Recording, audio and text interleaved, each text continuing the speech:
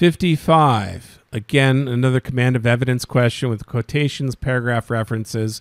Let's make sure we understand the condition of the question. Only one answer will meet those conditions.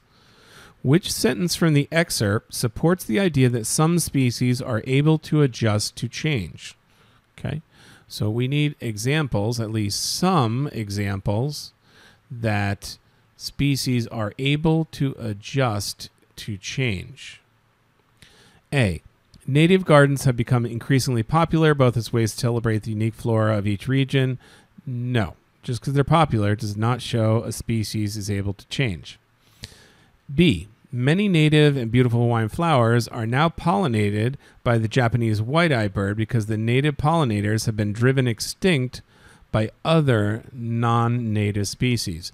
Yes, that shows a species is able to adjust to a new non-native species coming in and actually helping them continue to live in their environment. B may well be the right answer here. C, after all, nativeness is just one environmental value and arguably not as important as preventing extinctions or biodiversity. No, that does not show some species adjusting to change. D, doesn't answer the question. It's basically the idea. D, the islands lost their own large tortoises, and the fruiting plants that formerly had their seeds moved around by these fruit-loving reptiles have been on the decline. No, that shows an actual inability to adjust to change.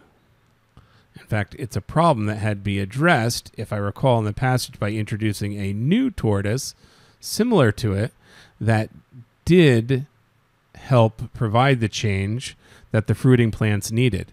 So D is not the right answer. The correct answer for 55 is B. It answers the conditions and shows an example of some species adjusting to change.